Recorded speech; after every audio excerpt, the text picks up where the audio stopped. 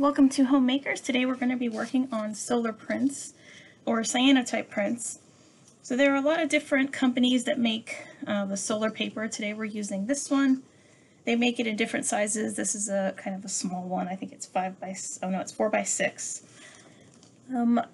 So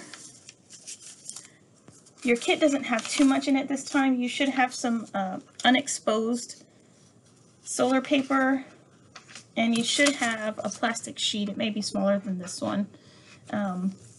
What you're going to need to do is you're going to need to gather something to put on the paper, which is going to be your print. So I just went outside and picked some plants, but you don't have to use plants. You can use anything that you have lying around that you think would make an interesting photo. So the basic process is going to be to arrange whatever you want to print on this paper, and you want to make sure that you do this indoors and you do it away from a window or any other light source where there might be sunlight coming through, because that can expose your paper early and you don't want that. So you don't have to do this in a dark room, but you do need to do it in a room that doesn't have any sunlight. So you're going to arrange this however you want it. And then this you're going to use when you're outside, and all it does really is just hold your plants or whatever you're using for your print down so that if it's windy outside it doesn't blow away. So make sure not to touch this paper too much, because I think something on your fingers, if they're not clean, will leave a little bit of a residue. I'm going to cut off my extra pieces here. See how I want this to look. See, I don't want that.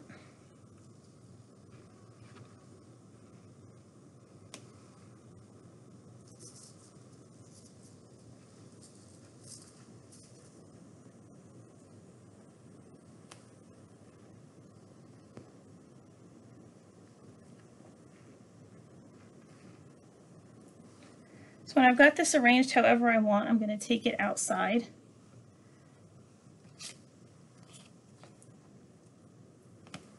So I'm just going to let this, let's see, sit on top here. Smash it down a little bit. Okay, so this is ready to go outside. I'm going to show some finished examples just so you can kind of see what it looks like when they're done. So when you go outside, you're going to place this in the sun for a few minutes. If it's a cloudy day, you may want to leave it outside a little bit longer. What you want is for all of this blue paper to become white. So I'll include a copy of this in your kit. So this is the first step. You're going to put it outside. Your paper is going to become kind of bleached, but the areas that have your plants or whatever you're using are going to be blue. You're going to come inside and you're going to rinse it, and then the colors will change so that what was white will turn back to blue, and then what was blue will turn to white. It's not going to be as dark as this shade here until it's completely dry. So it'll be, all of this will be blue, but it's not going to be this deep blue shade. So I'm going to go outside and expose this, and then come back and show you what it looks like.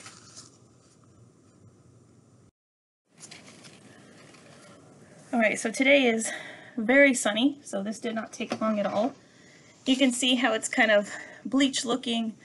There are some shadows because I didn't have the acrylic pressed down too hard, but I think it's going to look interesting. So I've got my, and you can do this in the sink, but I've got a bucket of water here. So you just want to rinse it off.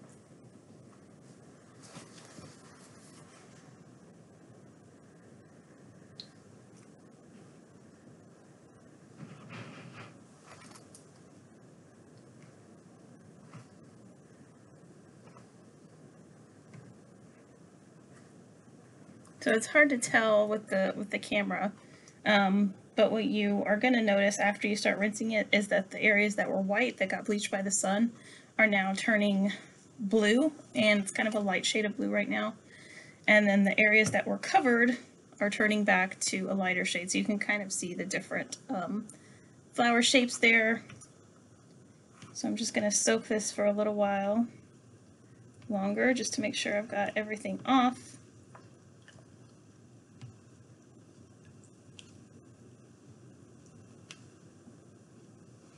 Okay. So I've got a paper towel here.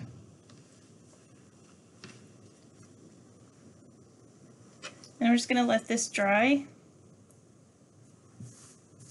All right. So we won't be able to really see what this looks like until it's completely dry. So I'm going to let this dry, and then we're going to come back and see what it looks like. All right, so it's the next day. This is dried off.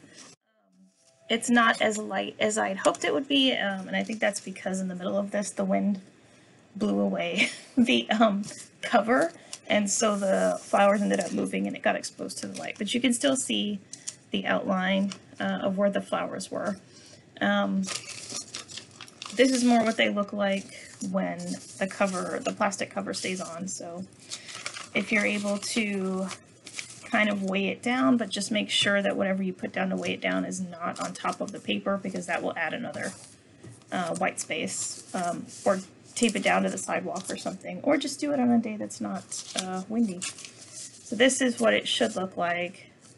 You got the very light spaces. This was done with hydrangeas. Those are really good because they've got the really thin petals, but they're still overlapping, and you can see the detail of each of the petals in the center of the flower. So these are just some of my other finished pieces. If you have any questions, feel free to email me. But that is the process, and I hope you have fun making your prints. I'll see you next time.